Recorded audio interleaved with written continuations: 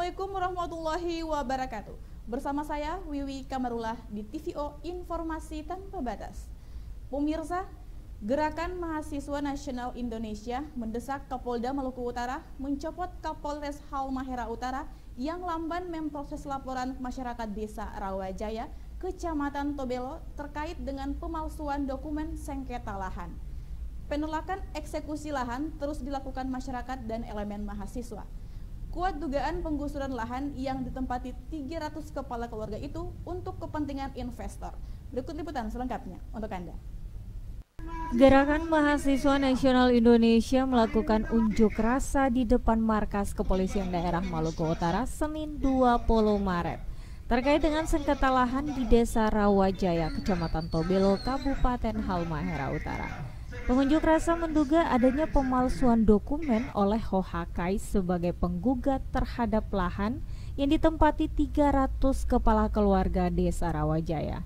Pendemo juga menduga terjadi konspirasi antara pemerintah Kabupaten Halmahera Utara dengan penggugat karena pemerintah daerah terkesan membiarkan penggusuran Desa Rawajaya. Desa Rawajaya memang sangat strategis, berada di pusat kota dan dekat dengan pelabuhan kontainer yang diresmikan Presiden Joko Widodo. Namun fasilitas pelabuhan belum memadai, sehingga itu dugaan terjadinya penggusuran untuk kepentingan perluasan pelabuhan.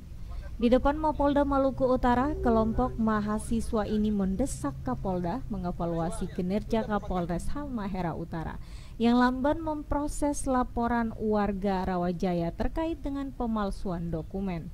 GMNI juga meminta Bupati Halmahera Utara bertanggung jawab dan segera menyelesaikan sengketa lahan hunian Desa Rawajaya. Masa juga meminta Kepala Kejaksaan Tinggi Maluku Utara untuk memanggil dan mengevaluasi Kepala Kejaksaan Negeri Tobelo. Sebelumnya masyarakat Desa Rawajaya, Kecamatan Tobelo, Kabupaten Halmahera Utara melakukan aksi unjuk rasa menolak eksekusi lahan di Pengadilan Negeri Tobelo.